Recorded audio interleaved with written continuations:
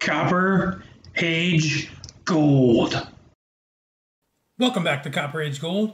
On this episode, we take a look at the 1994 ToyBiz Uncanny X-Men line, and we focus in on a very powerful character and one of my favorites.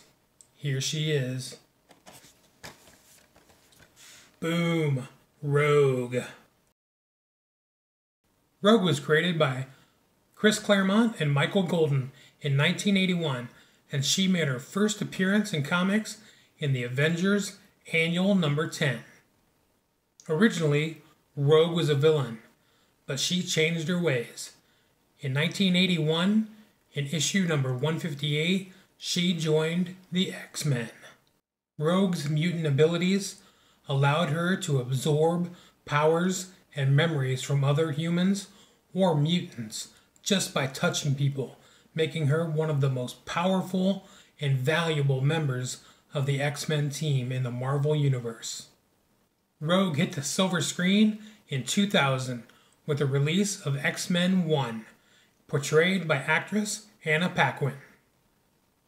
Let's get a better look at this action figure.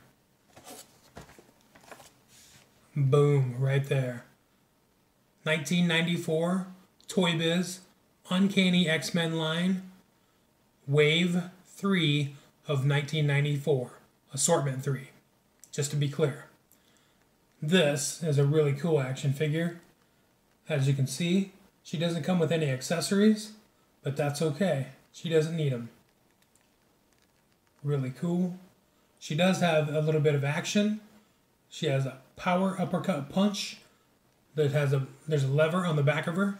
Just flick the lever and whammo. Pretty cool. Love the artwork. On the back of the packaging, you can see her action with the uppercut punch. A little bio on Rogue, of course. And right down here, there's the date, 1994. That lets you know this is an original ToyBiz X-Men Rogue figure from 1994.